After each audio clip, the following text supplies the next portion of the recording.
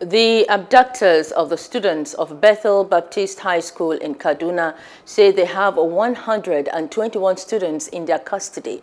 The kidnappers confirmed this to the school authorities via a phone call, saying the students are in good health. No demand for ransom was made.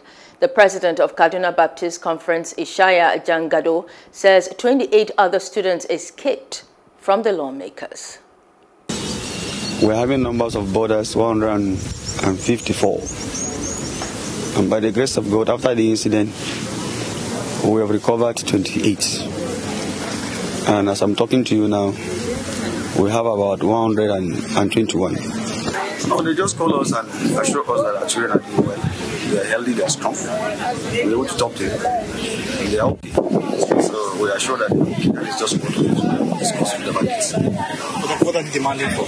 They are demanding for foodstuffs. We hear they are not demanding for money. So what are they really demanding? Because what they assure us is that our children are doing well. We are trusting God. Maybe today we'll start discussing any further. Hello, hope you enjoyed the news. Please do subscribe to our YouTube channel and don't forget to hit the notification button so you get notified about fresh news updates.